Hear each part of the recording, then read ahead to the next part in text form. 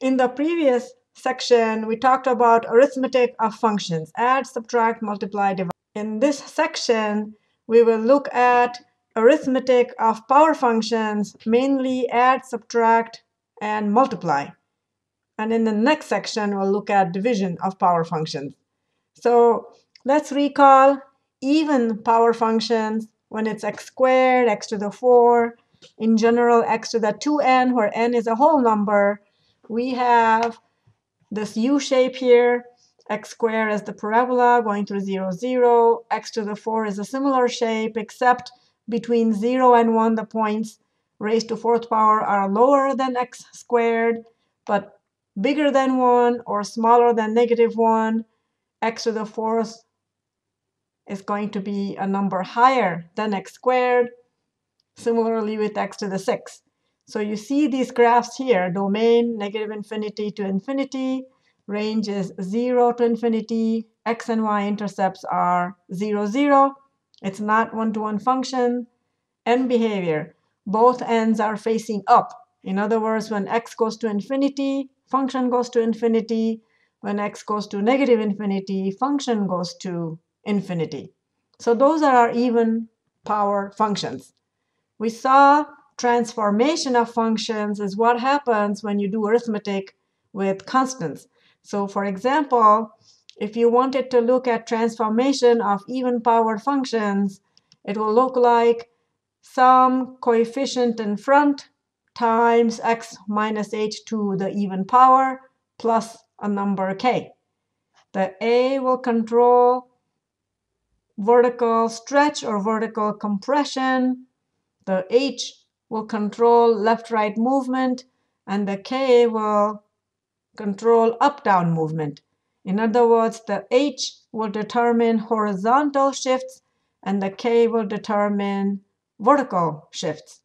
So for example, if we have x squared plus 3, it will be the parabola x squared plus 3 will take it up 3.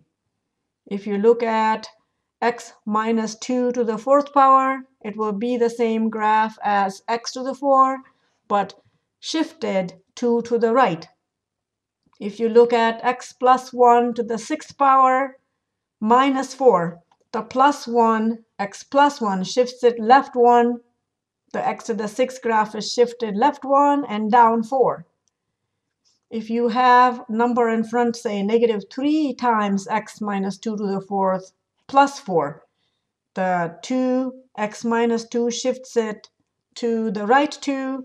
The -3 reflects it across the x-axis and has a stretch, a vertical stretch by a factor of 3, and the plus 4 will take it up 4.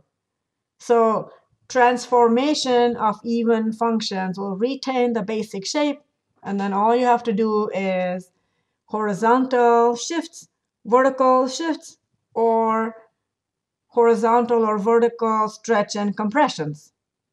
Similarly, if you have odd power functions, so that would be x to power 3rd or 5th or 7th, you will end up with -infinity to infinity domain. Range is -infinity to infinity. X and y intercepts are 0, 0 again. This time the function is one-to-one.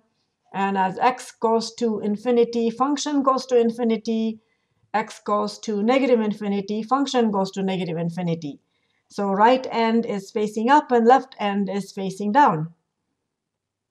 And so that means if we do transformation of odd functions, it will look like a times x minus h to power 2n plus 1 plus k. The a will control vertical stretch or compression. The h will control horizontal shifts, and the k will control vertical shifts. So for example, if you have x to the 3rd plus 3, so the x cubed graph shifted up 3. X minus 2 to the 5th power is x to the 5th graph shifted 2 to the right. If you had x plus 1 to the 7th power minus 2, it's the same graph as x to the 7th, but shifted 1 to the left and 2 down. Y equals -3 x minus 2 to the 5th plus 4. x minus 2 to the fifth power has a graph similar to x to the fifth, shifted 2 to the right. Negative 3 will make it reflect across the x-axis and stretched vertically, and the plus 4 will take it up 4. So that's this graph right here. So now that we know that, we know we can do arithmetic of power functions and still get graphs that will be some versions of these combined together.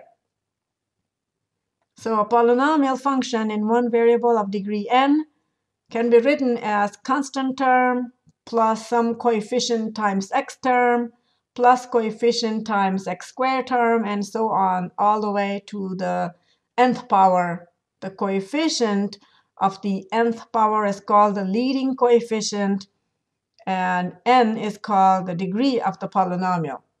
The domain for all of these functions, since we can plug in any x value, is going to be all real numbers. So again, these powers, 0 power means constant term, so that will be horizontal lines. If you add an x term, that will be linear functions or lines. Add square term, make it quadratic.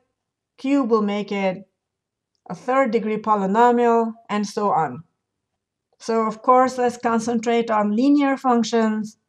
Then we'll go to quadratic functions and then see how higher order polynomials look like. So let's just take a look at linear functions. So here's the line y equals x.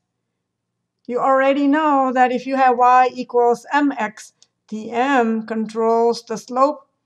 For example, when m is 1, the run is 1 and the rise is 1. So 1 over 1 up, 1 over 1 up, 1 over 1 up. Slope is rise over run, and it basically means that it's the rate of change. Let's say m is 2, then you will have run is 1 and rise is 2. Run is 1 and rise is 2.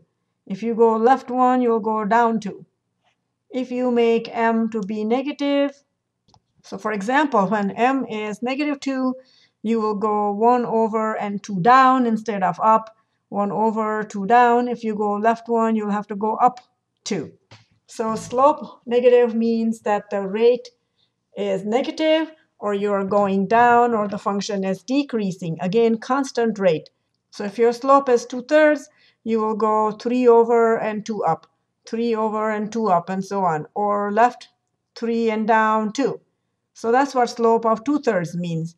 If you make the slope a negative 2/3, same thing, but you will go 3 over and 2 down instead of 2 up. All right, let's make the m2 and see what happens when you move the b.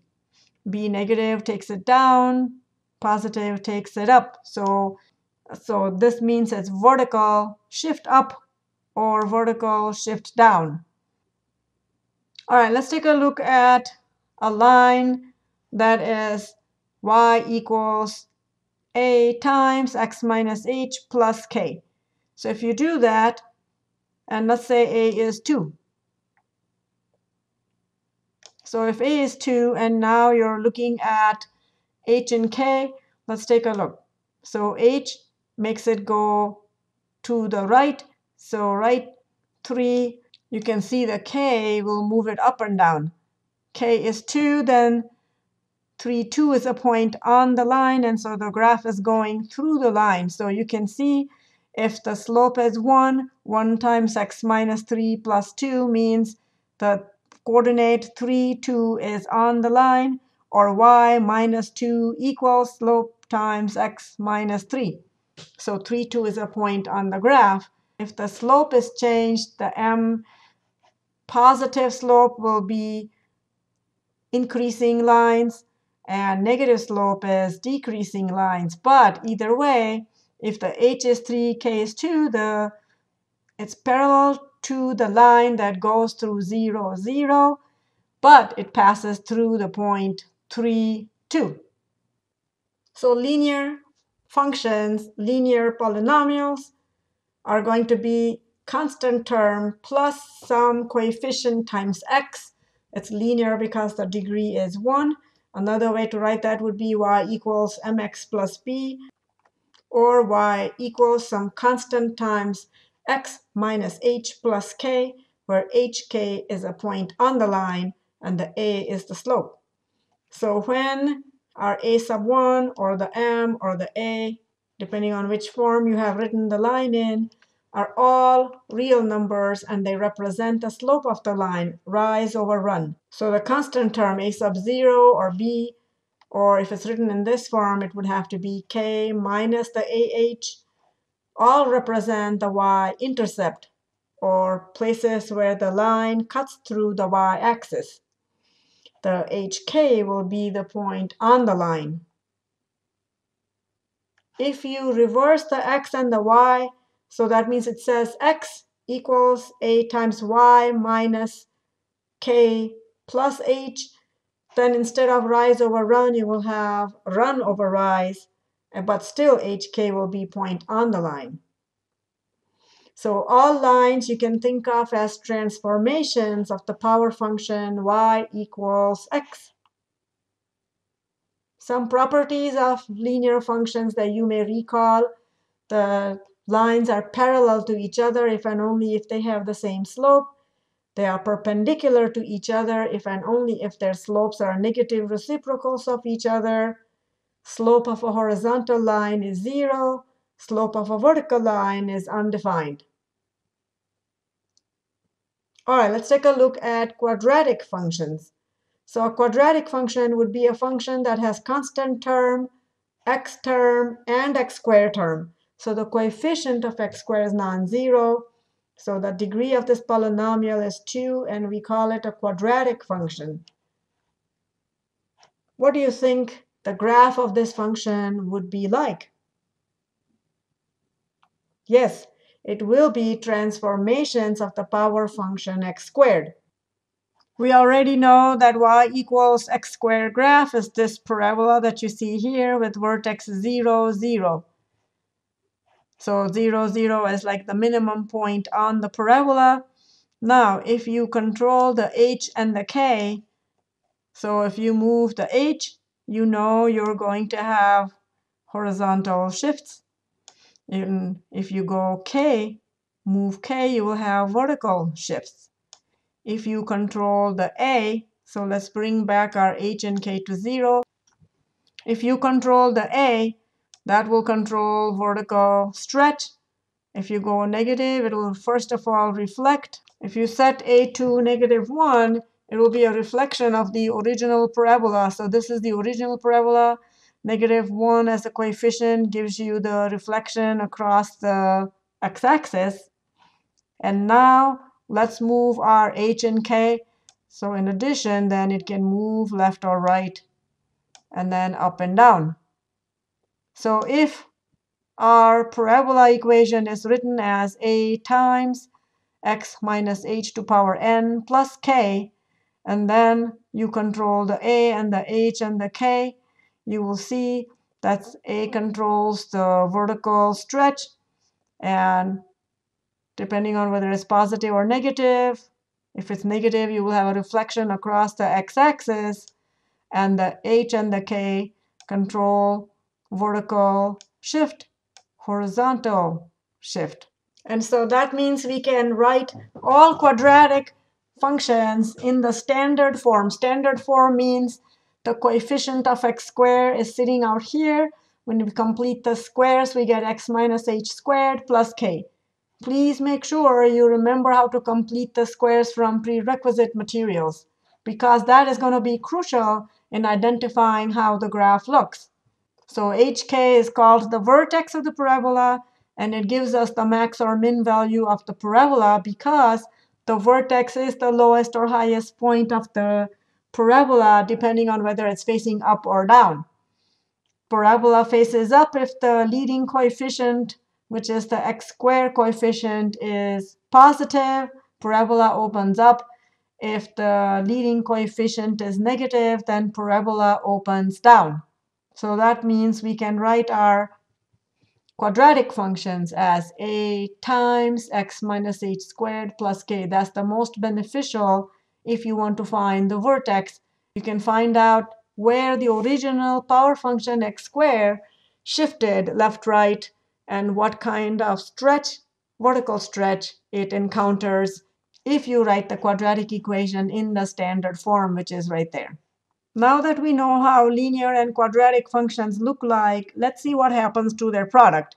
So for example, we have y equals x here, and we have y equals x plus 1.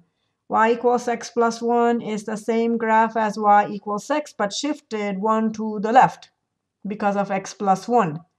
So now what happens if I take their product? Well, we know that all you have to do is take product of the y coordinate. So when input is 0, this output is 0, this output is 1. 1 times 0 will become 0. On the other hand, when input is -1, this output is 0, this output is -1, but -1 times 0 will give me 0. Again, take a look. For all points below x equals -1, these are both negative y coordinates. Negative y coordinate times another negative y coordinate will give me a positive y coordinate. When you have all x values between -1 and 0, -1 to 0, one of them is a negative y coordinate, the other one is positive. Positive number times negative number will give me a negative number, which means that my y coordinate will be down here. For the product function, when x is bigger than 0, both of them are positive. Positive times positive will give me positive. So if you were to do the product, this is how the graph would look, and we recognize it as our parabola. But you can see that we were able to graph the parabola just by looking at the two linear functions and figuring out what the rough sketch would look like. Between -1 and 0, your positive times negative will make it negative.